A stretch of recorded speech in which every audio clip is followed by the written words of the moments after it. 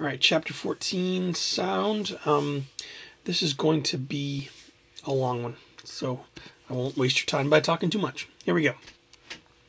The Doppler effect. So this is something you actually experience all the time. Every time you are standing on the corner waiting for the light to change and the traffic comes by you, you get this, right? So there's a higher frequency when the object that is generating the sound is coming towards you, and a lower one when it is moving away. I suppose as a kid I thought that the dropping down a gear or something exactly when they move by me all the time, but that's obviously just silly and not true. Neither sound is correct. The one coming towards you is higher frequency, the one going low is a lower frequency, and how much that frequency change depends on the sound. And what I'd like you to get a sense is a visual sense of what's happening with the sound waves, and then there's a bunch of different formulas to work with for this Doppler effect stuff. So pause often, keep your notebook handy. It's going to be a long one. All right. So when it's coming towards you, you have a higher frequency. When it's going away from you, you hear a lower frequency than it would be if it were just sitting still.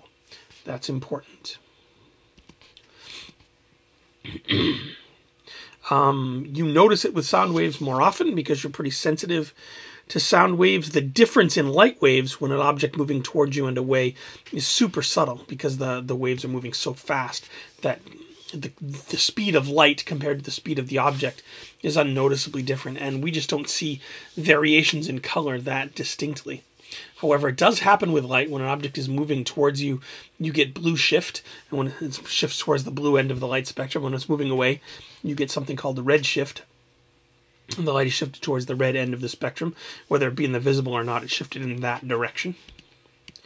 So for these assumptions, this works only if the air is stationary.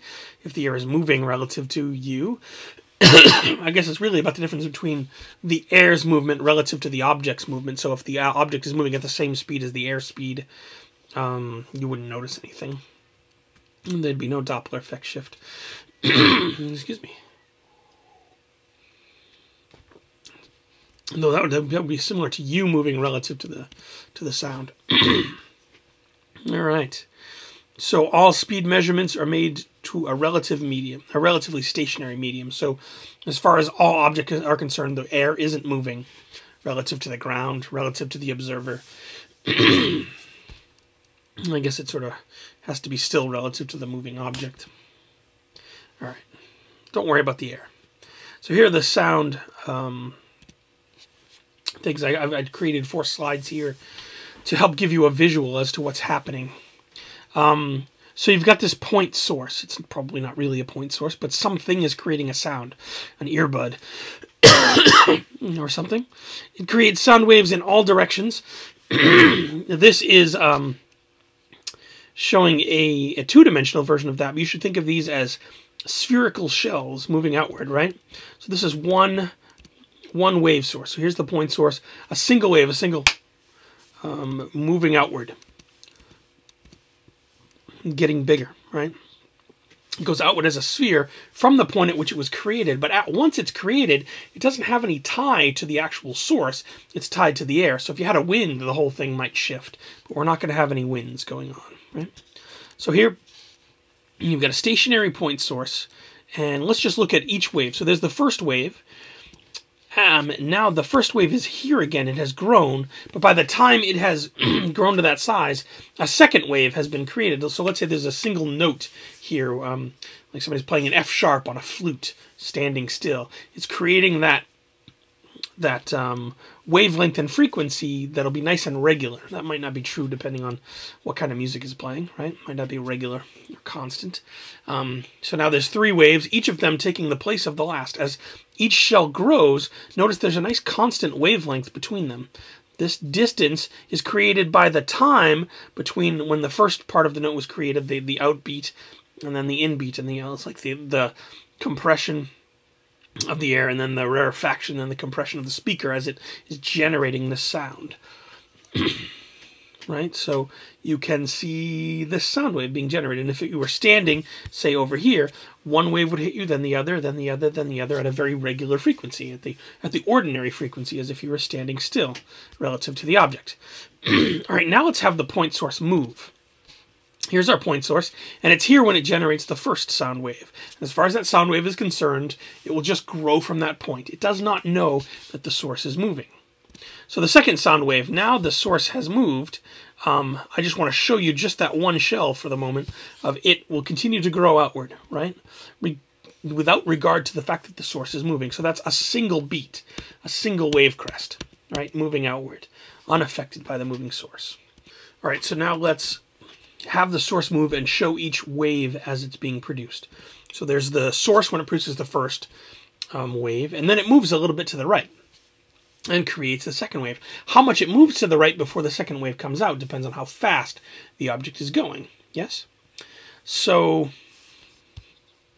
we see this one is centered around this piece, and this one is still centered around the original as it grows. So this continues to happen. Each one grows around where the source was when it was generated. And you get this very distinctive shape. Worth taking a pause, drawing this shape in your notebook. It's pretty important. So now you see, if you're here, and the sound is coming towards you, the object is coming towards you, a motorcycle, an ambulance or something coming towards you. And then once you're behind it, you see you get the wave crests are much further apart. That's a longer wavelength. It represents a lower frequency if the speed of sound is the same coming and going, which it should be. It's only really affected by the temperature of the air. And so here the wave crests are closer together, so you get a higher frequency. Shorter wavelength is higher frequency. Wider wavelength is lower frequency. So you get a high pitch and a low pitch on the way out. All right. So let's take a look at some of the math. We're going to start with case one. You've got a stationary observer. Now we've got, this is a slightly different situation. We've got an observer moving towards a stationary source. So S is the source of the sound, and it's generating frequency. And now notice if you're moving this way towards it, you get the same sort of effect. Because you're moving, you're going to hit them sooner than you would if you were standing still. Because after you hit this one is coming towards you, but you cover some of that distance with your bicycle there and hit into the other wave. And then on the way away, you're going to move a little further away before the next one catches up with you.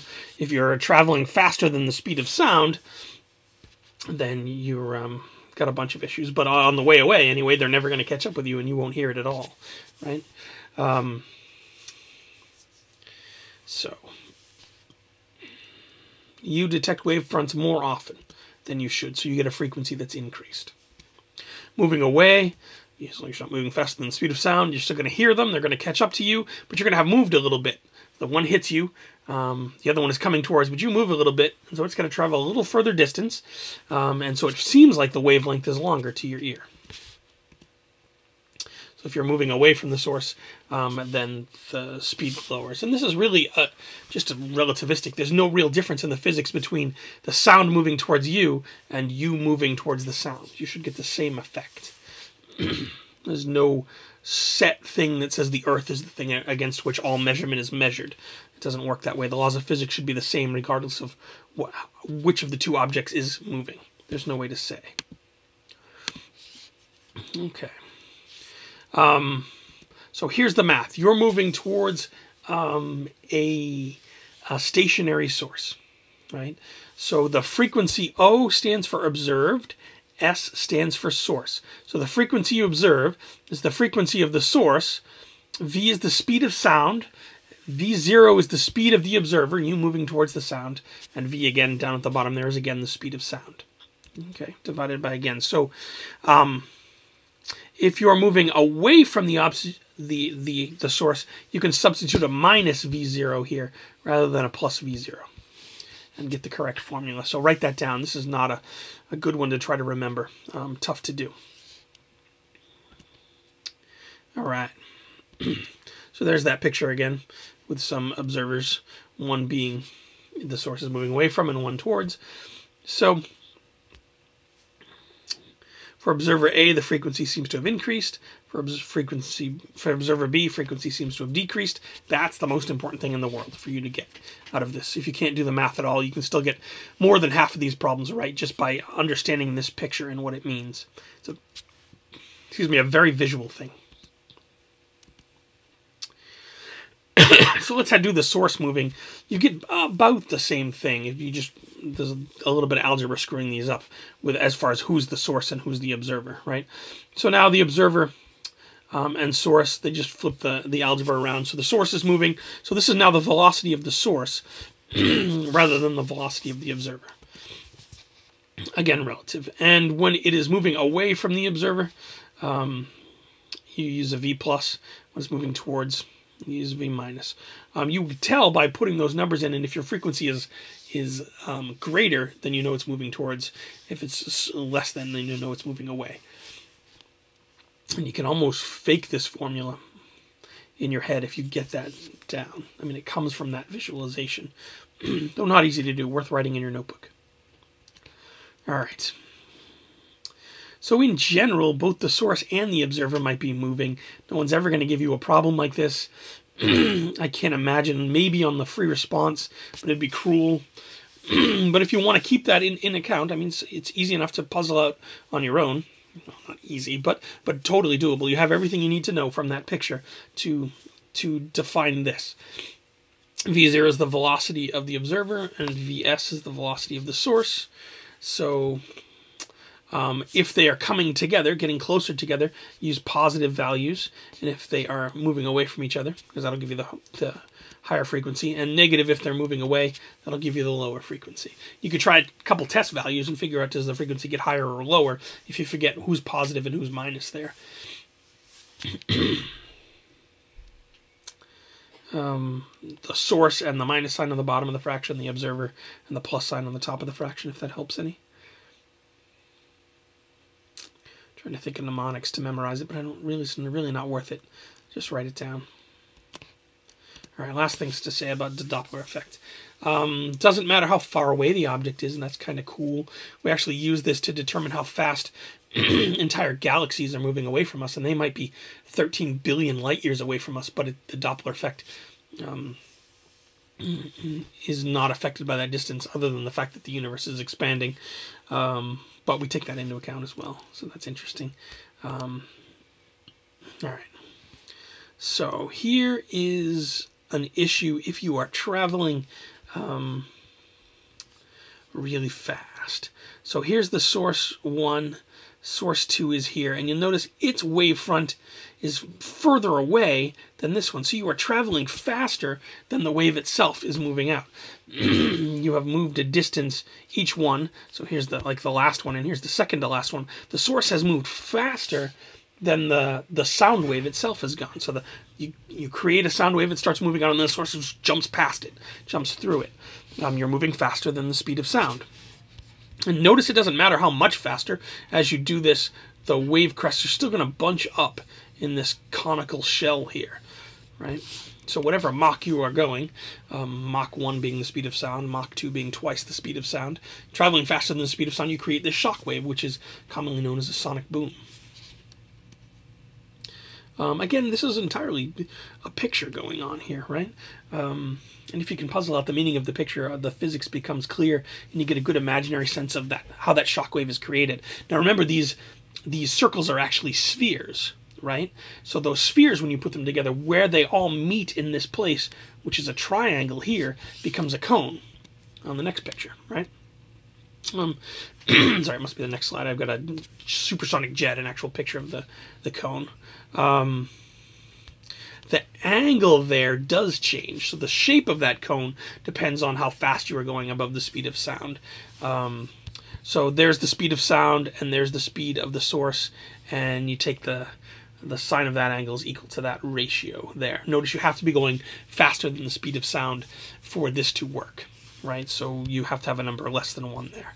And you want to do that anyway. Your sine, you want to go from 0 to 1 with that angle there for the cone, right? Or 0 to 90, rather. You weren't going to get a 90. You have to be going pretty fast to do that. All right. So that ratio is called the Mach number. The speed of your source divided by the speed of sound. So if you're going twice the speed of sound, you get a Mach 2 number. And the shape of that is a shockwave. So there it is. There's my... I didn't take this picture. This is a picture I found of a jet doing such a thing. All that energy concentrated in a cone. And where all that air gets squished together, the air that you breathe is full of water molecules. There's lots of them. But here, there are enough of them, because all those waves are getting squished together, that they actually condense and form a little cloud. Just because you've got wave after wave after wave all pressing into the same point along that cloud, or along that cone, and it makes the water condense and creates a big boom for your ears. A whole wall of sound just hits you. All of those wave crest energies all hitting you at once. So all the intensity of the sound hitting you at once. So luckily, it's still getting less intensity as it goes further away. So the farther away you are from the jet, the less intensity it will be. It doesn't like destroy the entire universe because it's, you know, one shock wave. The intensity still goes down as 1 over r squared. All right. Okay, new topic.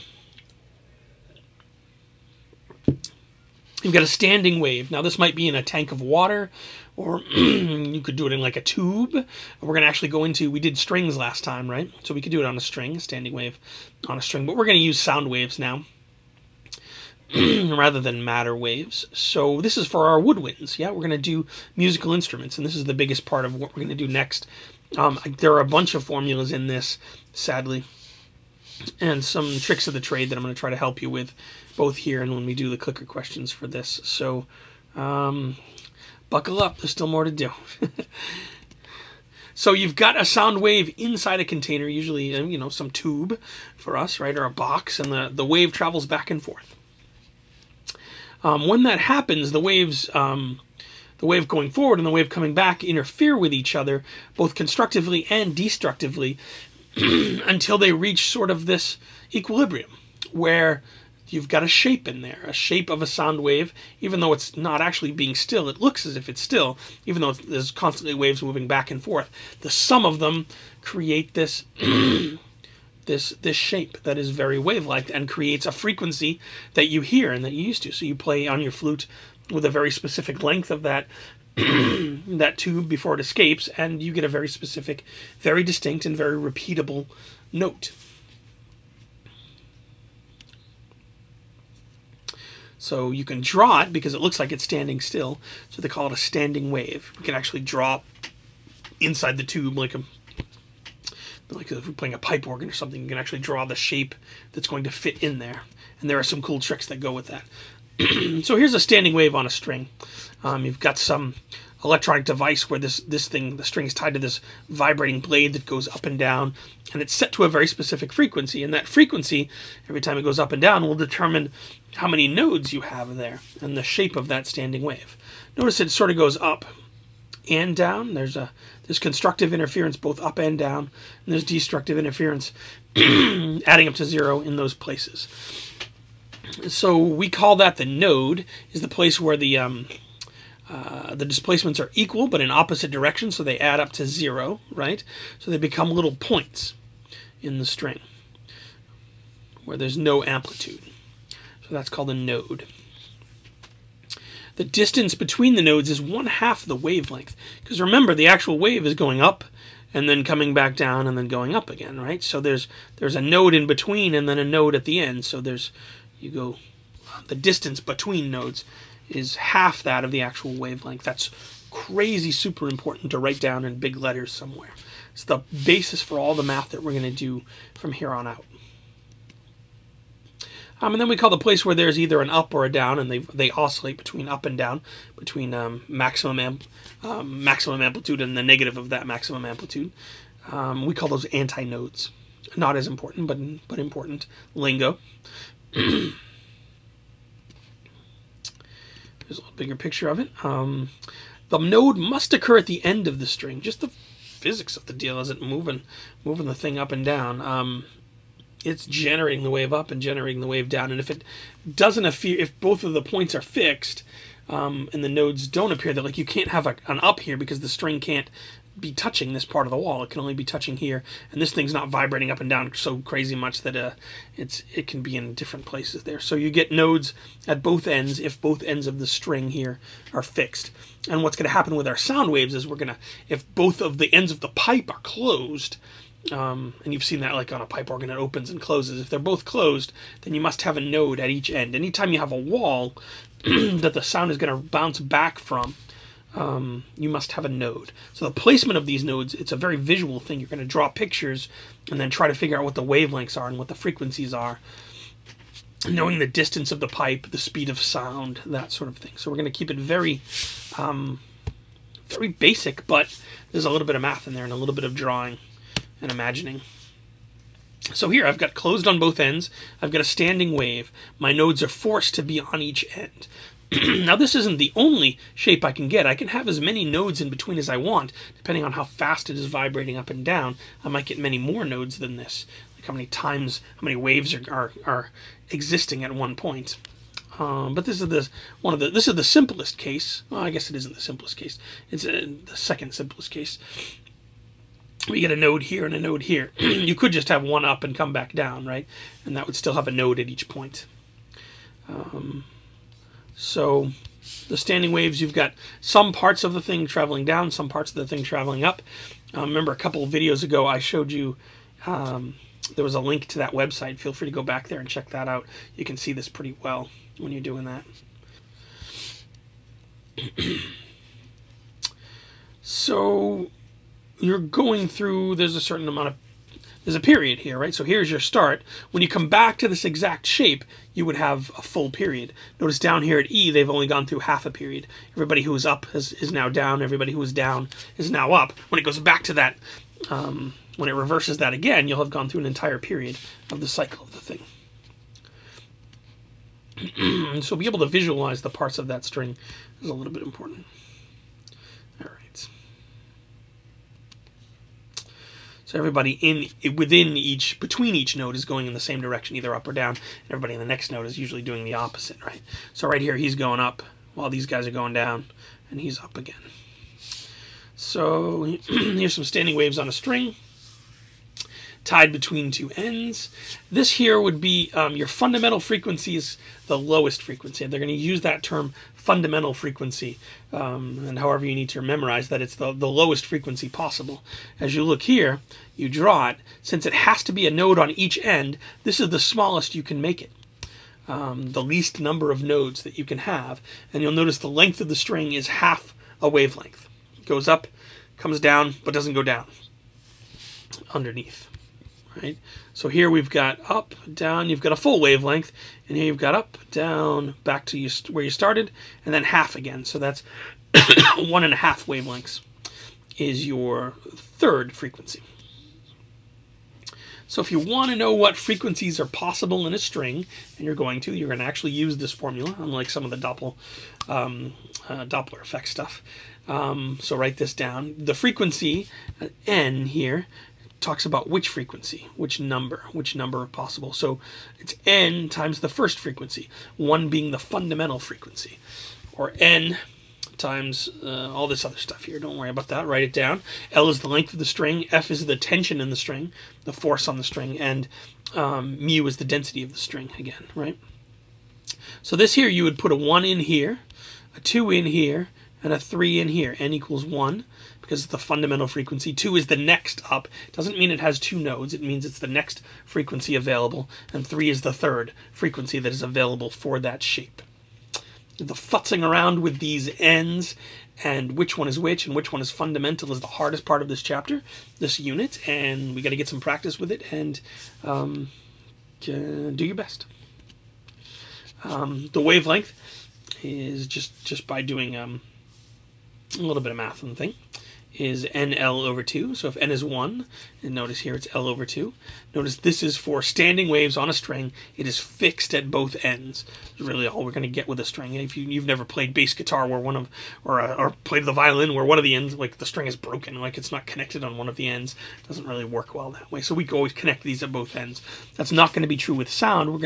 With sound, we're going to have closed at both ends, open it. Actually, I don't think we do closed at both ends. How do you get any sound out of it? I think we do open at one end and open at both ends. You can get sound in. I don't think we do closed at both ends. Not sure. All right.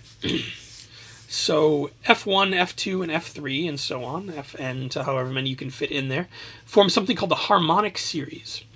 These harmonics all fit on the same string at the same length and whatnot, and so they produce frequencies that are related to each other. So F1 is the first harmonic, F2 is the second harmonic, and so on. If it isn't part of the harmonic series and something like it adds in, because it doesn't bounce back the same at both ends, it's going to cancel itself out. These are the only ones on that length of string. These are the only possibilities that don't cancel themselves out, that in fact constructively interfere instead of destructively interfere. And so that's what's possible on that string. That's why, in order to, when you play a note of a certain length on a string, you get one sound out of it.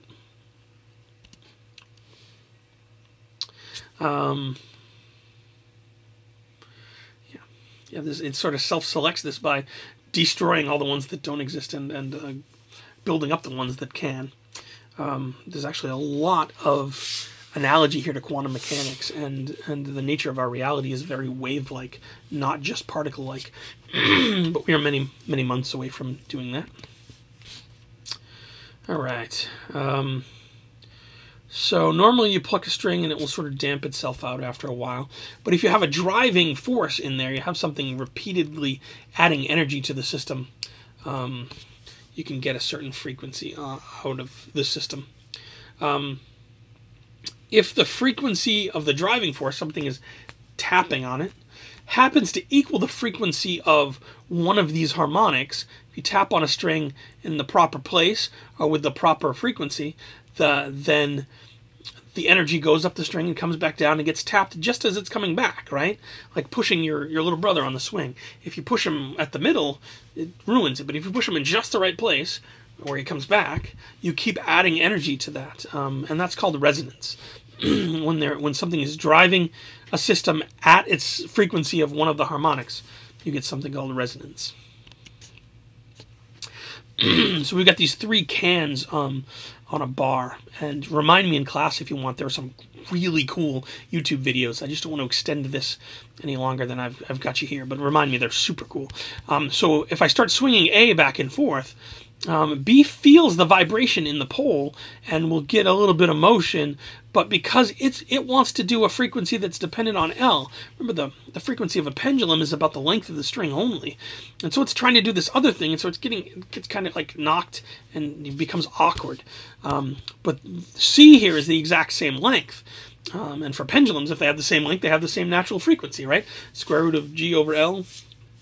Their angular frequency anyway, so 2 pi times that. And they'll actually both start moving together. Whereas B and D will just sort of jiggle around a little bit. So set pendulum A into motion. The other vibrates, but dissonantly. Whereas C will feel a resonance. It is being driven at its natural frequency and begins to move in sync with A.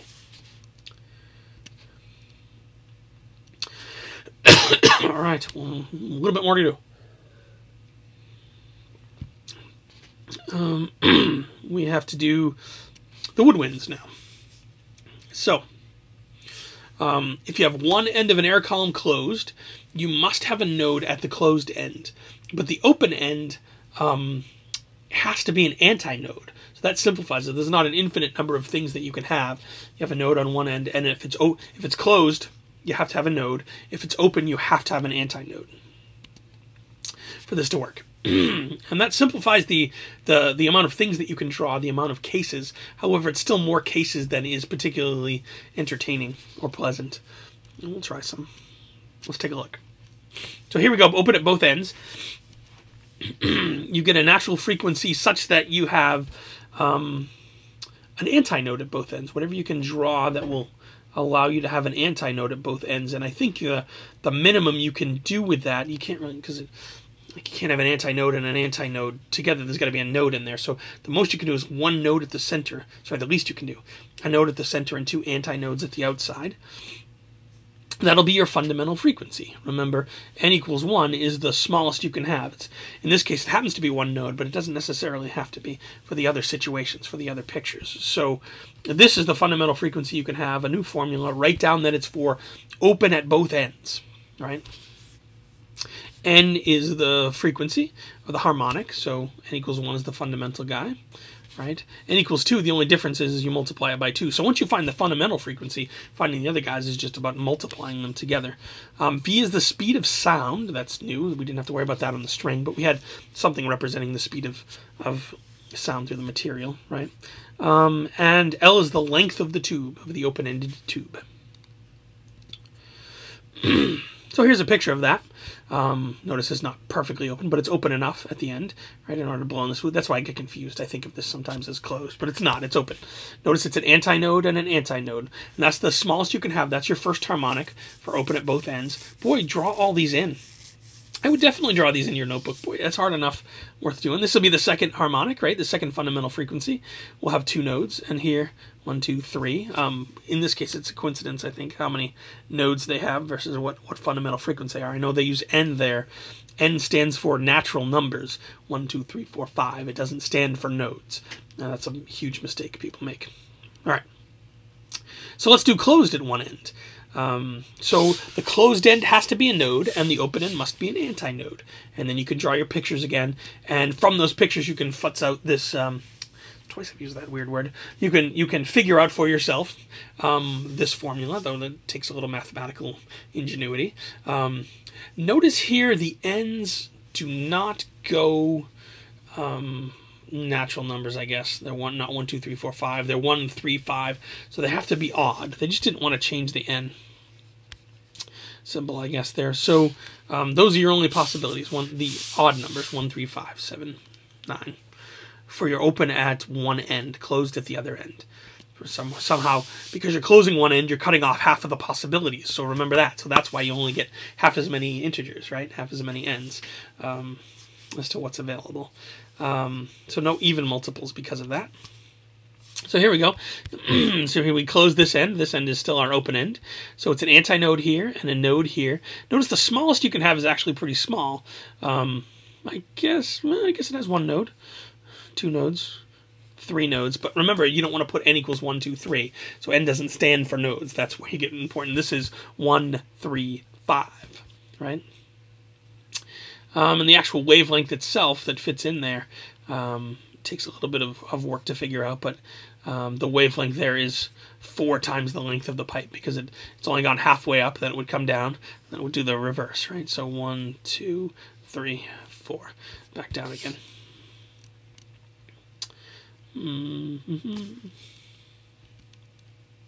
Hey, this is the last slide. Good news. Beats are a little bit strange. Basically, you've got two waves that are different from each other in some way, and they're just off frequency from each other. So if you look here, the black and the blue are two sounds that have a different frequency from each other. And because they have a different frequency from each other, they just don't match up often. Sometimes they constructively interfere, sometimes they destructively interfere. But remember, the air doesn't know, all the air knows is that it's being compressed or rarefied. It doesn't know why or what's going on around it, right? So when it is compressed by two different things, they add up. That's why it's a superposition principle. They're being pushed by two different things, so it gets, twice that push. And when the rarefication is in sync, then you get no sound there, right? And when it isn't, you get a little bit. So you create, if you actually literally add this plus this, you get the red thing down. The red shape at the bottom is the sum of the black and the blue above, and you'll notice you get this sounds within sounds, but you get a rising frequency. So you get nodes, right? All over the place from the two, and you get sort of sounds within sounds. All you need to know about this is the shape. Look at this and understand that that superposition thing is happening. And then this formula here. The beats are F2 minus F1. And which one is F2 and which one is F1 doesn't really matter. Just take the absolute value of it, right? If you take the bigger one and the smaller one, it doesn't matter. You're getting the difference between them. When you add them up, will tell you how often you get a frequency, right? The frequency of this new sort of funky superwave. The end. Nice work.